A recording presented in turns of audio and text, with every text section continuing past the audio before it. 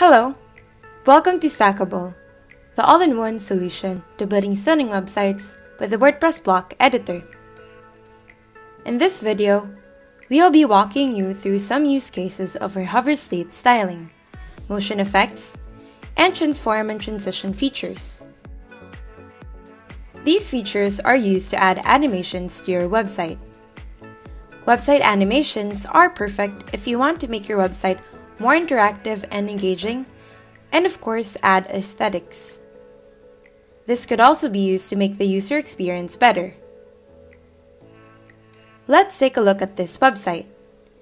This has the usual sections that are included on a homepage. However, we've added some animations to them.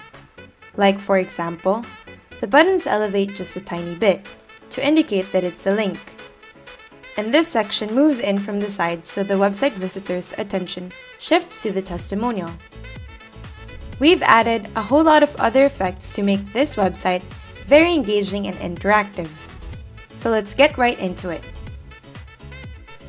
If you see here, we've taken the liberty of recreating the website without the transitions and motion effects.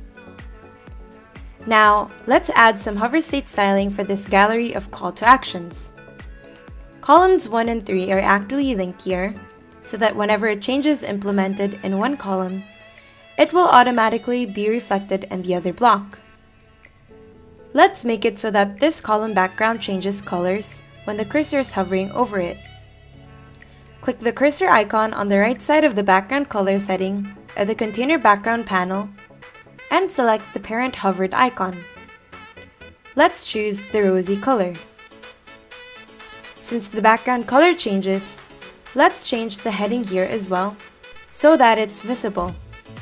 Click the heading and navigate to the text color. Since the parent hover state is still selected, let's choose the cream color in our palette. Let's do the same for the button color.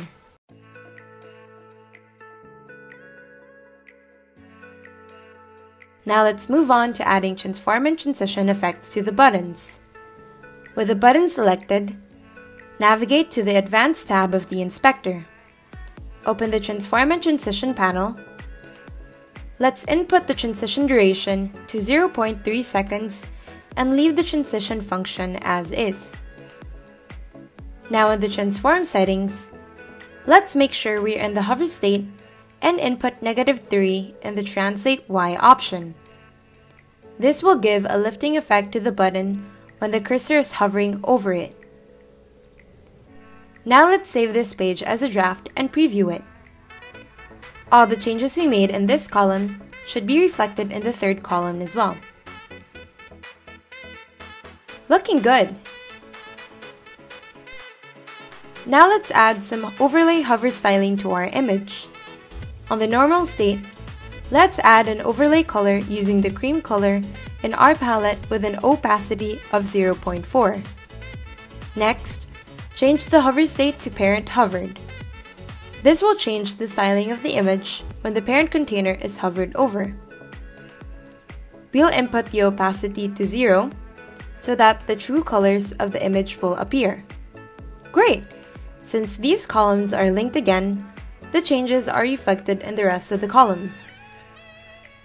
Next, let's add some transform and transition effects to add a bit more styling. Make sure to select the first column. Again, navigate to the Transform and Transition panel of the Advanced tab and input the transition duration to 0.3 seconds. Again, let's leave the transition function as is. And now, in the transform settings, let's make sure we're in the hover state and input -8 in the translate Y option. This will give a lifting effect to the whole column when the cursor is hovering over it. Now let's add some motion effects for added animation.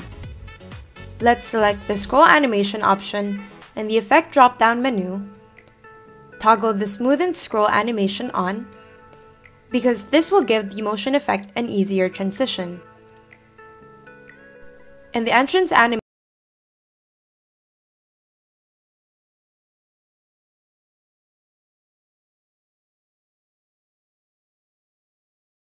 section blank.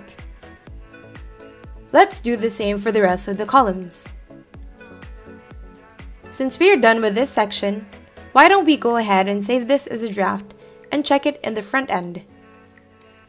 What do you say? Doesn't that look great? Finally, let's add some motion effects to the testimonial section. We want this section to seem like it's entering from the left and right areas of the screen. To do that, let's navigate to the Motion Effects panel of the Advanced tab with a column including the text selected. Select the Scroll Animation option in the Effect drop-down menu, toggle the Smoothen Scroll Animation again, and in the Entrance Animation section, let's input the opacity as 0 and Translate X as 300. Now, let's select the column including the image. We'll essentially do the same thing that we did with the other column. However, the difference is that the value for the Translate X option should be -300 instead of 300. Let's save this as a draft and preview it. Great! It's working as we expected. Now let's move on to the FAQ section. Let's select the column that contains the accordions. In the Motion Effects panel, select Scroll Animation and toggle on Smoothen Scroll Animation. In the Opacity option, input 0, and in the Translate Y option, input 50. Let's check how that looks.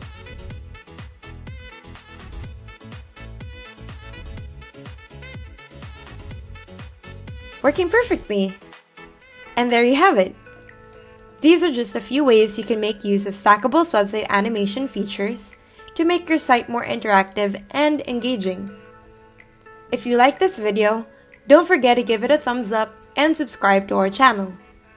If you need more information regarding Stackable, feel free to join our Facebook community or visit our website. We'll link them down below.